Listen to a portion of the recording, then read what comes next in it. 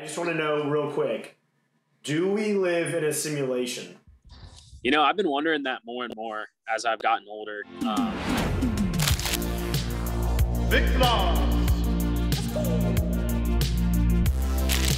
What's up, guys? Kyle and I are here, and we're doing an exclusive interview with the Matt Gregson.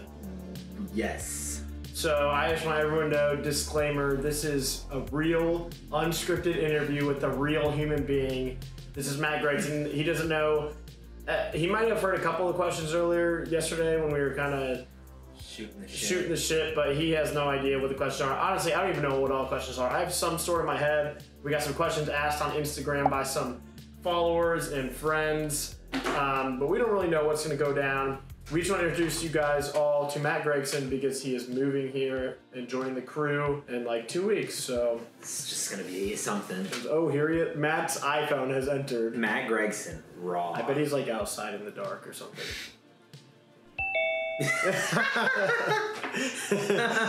I was right, Gregson. So we're here with Matt Gregson, one of the legends of the world.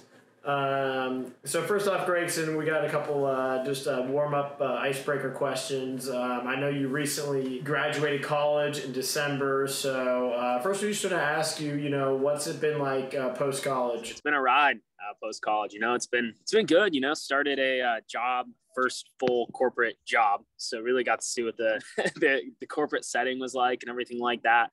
A little time for fun and stuff. I traveled a lot, went to a lot of different cities like LA, New York, Nashville. So a lot of different fun stuff. Just got back from Michigan. Put in my 2 weeks last Monday, but apparently there's no such thing as 2 weeks. So now at least I have a couple weeks to get my shit together. Starting to, getting ready for the big LA move. About to move out with Cam and Kyle. Pursue some California. You said you got to see what the corporate life was like, right? Can you describe it? Tell me what, from your perspective, what the corporate life is like. I mean, it's like, you take your college Joes and you put them in an office setting. It's not as boring as like the traditional, 20 years ago suit and tie kind of thing. You're talking to people on the phones. At least in the sales position, you're helping people, putting them in a better position. So I liked that at least. There's happy hours and went to a few happy hours, and hopefully the new company will have that too. So do you have any advice for people in college now or getting ready to graduate and go on to the Joe corporate world? Definitely, I would say definitely just, it's all about networking, having your, it's all about having the connections and stuff. A lot of times when I was a freshman going into college, they tell you, you're so bent out of shape about what classes take, what major, your GPA, all of that's important. Don't get me wrong. But, at the end of the day, you got to make the connections to be in the best spot possible to get you in the best, best company, best city, stuff like that. Gregson, I just want to let you know that you couldn't have picked a better location to do this interview. Dude, I can't. Can you see me all right? I can see. You're fine. You're good. The people want to know, you were vice president of the club swim team. You were a D1 athlete. I mean, you were in the show choir. How did you do it? I just kind of took one thing at a time. I realized what I was good at, and I just kind of went for it. It's all about, I just took one thing at a time. Everything you do, just work hard, and there's always time for fun later. So that's how you know it. So you sure it's not the other way around? There's always time for work later. I mean, it depends on the situation, but all work and no play makes Jack a dull boy. Exactly. Joe, a dull boy. Gregson. Yeah, you got to explain the Joes for the people who don't know what. Yeah, you said college Joe, and you put him in a corporate setting. You're always mentioning Joe. I mean, Joe is just your typical person, really. That's really all it is. It's just the term came back from when our old cross country coach, Mitch Bentley. One time we were just sitting around a campfire one day, and he was just like, I really thank you guys for making sacrifices.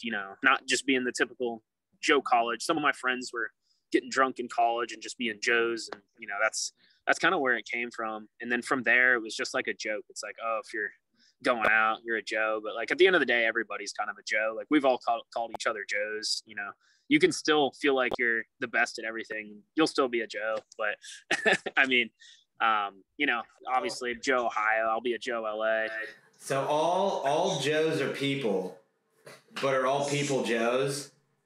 Yeah, I mean, yeah, it's just kind of like it's just a term. So I'm like, you know, I'm like sitting on a Joe porch. Like obviously this is just a regular porch. You know, that's a Joe American flag. I don't know. You know what it, you know, yeah, it's like average, like golden retriever or just the Joe dog. Here's my next question. And then we have a lot of fan questions because you have a lot of fans, but we'll get to those in a sec. I just want to know real quick, do we live in a simulation? You know, I've been wondering that more and more as I've gotten older. You know, it's like, I don't know, especially like after visiting that one beach we went into in LA with the person running like a robot and like, I don't know, I just kind of felt like I was in a video game. And I don't know, the way the world's been lately, I'm just like, dang, like, I'm like, wow, like, I don't know, you just get that feeling that you might be in a simulation. My job felt like a simulation, my 9 to 6. I was just like, is this even real right now? Like, what's going on? It does feel like it's a simulation. I don't want to say it is, but it's starting to feel more and more like that. But and there's a lot of NPCs out there for sure. Yeah. What Gregson was referring to at the beginning, we were at Venice Beach, or maybe it was Santa Monica. We're in LA. There's a guy on the bike path, and he is running in the most NPC way. I feel like I was in the GTA video game, and they had the roller skaters. And so. All right, Gregson, we're going to transition to fan questions. First question is, Drew Gleason wants to know, what is your favorite Four Loko flavor? Oh, I don't know. I really liked the new USA flavor. They had that at Loco Ball this past year, and the USA flavor was really good. I could drink those all night. Like, you mix a little bit of water in them, and it doesn't even taste like a Four Loko. Dang, USA flavor. I didn't even know. Yeah, he was my bartender actually. So. I didn't even know that was a thing. Yeah, USA. Yeah. Rad Brad, you know, Brad Cunningham. He wants to know, is there any chance of a Vic band having a fest season show? I don't know. So it's been kind of Beckfest lately. They were you know, obviously, so we're planning on doing something. Gregson's like trying to figure out in his head what he can say and not say. Well, so we're supposed to do something for Catsby's, but apparently we only have one song down right now. We got a lot of work to do. And you're not going to be there. It's an expensive plane ticket. I'm not going to fly. I don't know if I can fly back for one song, you know. But I mean, as much as I'd want to do one more show, it's going to be challenging. I mean, maybe I'll convince the guys to get together and do some sort of something. I mean, I'll be there at a fest this weekend, so you never know. Maybe we'll jam out a little bit or something. You think your Vic band career is? You think you're retiring from the Vic band? Is that what it sounds like? I mean, I'm not retiring. I'm just going to bring it to LA. So here's another easy one to get back to the basics, and then we'll get back into the non-basics. Drew Gleason wants to know, what is your favorite track and field event? Well, I mean, it used to obviously be like the 3200. I mean, that was when I was in my prime shape. Obviously right now that would be pretty difficult, but I'd say 3200 5K, like that realm would be my favorite. All right. And now we have a question from Eric McKean. What are your thoughts on the Travis Scott situation? All right. You know, obviously, I mean, it's hard to know the full story. I don't want to be like controversial here and everything, but I mean, obviously, like scrolling through TikTok one day, I saw a lot of different viewpoints of it. You know, I saw viewpoints of, you know, oh, it was a ritual, which you know, obviously, like the way they like viewed it and like filmed it, it made it look like that, you know. And then I also saw a film of Travis like calling out people on the stage, seeing if he was all right, but his apology wasn't the greatest. I think there's some stuff we don't know about, but I mean, I like his music. I mean, he's gas on the mic, but like I think he was in the wrong probably, but it's hard to know. I'm not gonna call anybody out. I have a question. What would you do if you were Travis Scott in that situation? How would you have handled it, Gregson? I definitely would have handled it like better. Like I would have. How? Yeah, give me some details here. I would have stopped the show. Like he should have stopped the show. So yeah, I think he was in the wrong for that. Yeah. Yeah, it was a ritual. Whatever that means. All right, Gregson. Are there more doors or wheels in the world? I'd say there's more. I'm looking at all the doors around here, but then I'm thinking about like all the cars. there's definitely more wheels. Like, think about how much, like, think about all the cars, the transportation, all the highways that you just see. I hear cars like all on the highway right now. I only see like a few doors. Based on your current surroundings, you're going to go wheels? I'm going to go wheels because every car has 4 wheels. Some have more. Actually, though, I feel like there's more houses than. Yeah, because keep in mind, there's definitely more doors. There's definitely more doors. Wheels? Keep this in mind. Skateboards, bicycles, Dollies. They all have wheels. Shopping carts. But no doors. Motorcycles. True. Yeah. I'm gonna go with team wheels just because like there's more transportation and everything like that, like in the world. Like you got to think about all the trains, all the metros, even airplanes have wheels. Gregson's team wheels. All right, Gregson. What are your thoughts on a possible afterlife? Do you believe in past life or lives after this? We're getting all spiritual here. Yeah, I definitely, I've been actually getting a little more spiritual lately, but in a good way. I believe in ghosts. I believe in all that stuff. If you were a ghost, if you die, Gregson, and you come back as a ghost, are you going to haunt people? Are you going to be a dick ghost? I mean, I don't know. I got to use the golden rule on this one because I guess if a ghost was messing with me, it would scare the shit out of me. But like, it would be kind of fun to. It would be kind of fun to like mess around with people. And you've had ghost encounters, I remember, at the Vic a couple times. Can you talk about one of those incidents? Oh yeah, I did. Yeah, I did have a ghost incident. So yeah, there was one time it was in May 2021. I was sleeping in bed. It was in the middle of the night, and I don't know. I think I was like in the middle of a dream or something, and I felt like I was like talking to somebody. And all of a sudden, I wake up, my eyes are open, and I'm still talking to this person, but it's like on the wall. There's like a face I'm talking to, and I snap out of it for a second. I'm like, wait, what the fuck? Like I'm talking to somebody on my wall. So I flip on the light, and then nothing's there, and then I'm just like, that was weird, and then I just go back to bed. But have you had any drugs or alcohol that night? No, I only had one beer. That was it. So yeah, that was no drugs or alcohol, just one beer. Yeah, I think Gregson started to leave the simulation a little bit. He started to leave. Yeah, you were talking to someone controlling you. You were talking to the person who controls you. They weren't controlling me. I snapped out of it, but I was like, whoa.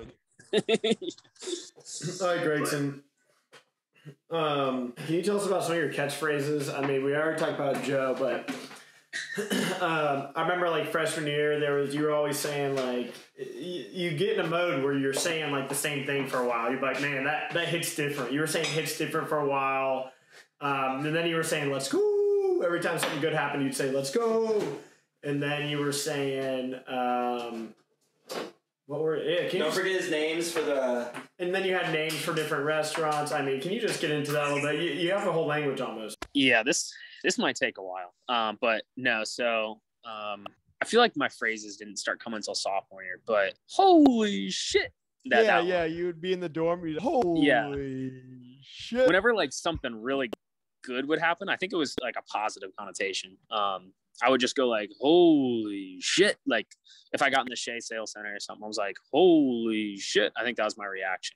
It was just like stuff like that. I know junior year, it was hits different. That came back after a summer spent in Detroit. Had a little epiphany there. And then I was just like, damn, life is hitting different. And that's kind of when the simulation started. And so, like, I just got to pre-camp beginning of junior year, and I just started saying hits different to everything. Like, dang, like I would take a glass of water after a 12-mile long run. I'd be like, damn, that hits different. And just take a bite of chocolate. I don't know, a sip of beer. I don't know. It would be something. And then Joe was in the mix too, probably end of sophomore year. I was like, yeah, I was kind of a Joe, but, then I came back a little bit. It still was a Joe. But obviously I called myself the 8 God because I'd run 8 miles. And then there was a time I drank 8 beers. So I was like, I'm the 8 God. That's definitely what it meant. So, all sorts of phrases like that. I'm trying to think if there was anything else. What's up? That was you said, what's up? Yeah, I say that to everybody. But do you remember the time? Do you remember when you barked at Griffin Butler one of your first couple of weeks here? Griffin goes, Gregson is in the locker room, and it just Gregson and Griffin, and Gregson goes, and then later Griffin was telling people on the team, he's like, dude, that new guy Gregson barked at me in the locker room. Why did you bark at Griffin? Dude, I don't know. I was in some sort of. I was just like, I just thought it was funny. I don't know. I was just like, I don't know. And then I mean, I've everyone done that got, a couple times. yeah. Everyone got to know you. Griffin got to know you. That's a hell of a first impression. Yeah, Griffin got to know you, and he was like, "Oh, Gregson." That wasn't his first impression of me, was it? Maybe second. It definitely was early on. It was really that, but once we got to know you, we were like, "Oh, yep, Gregson.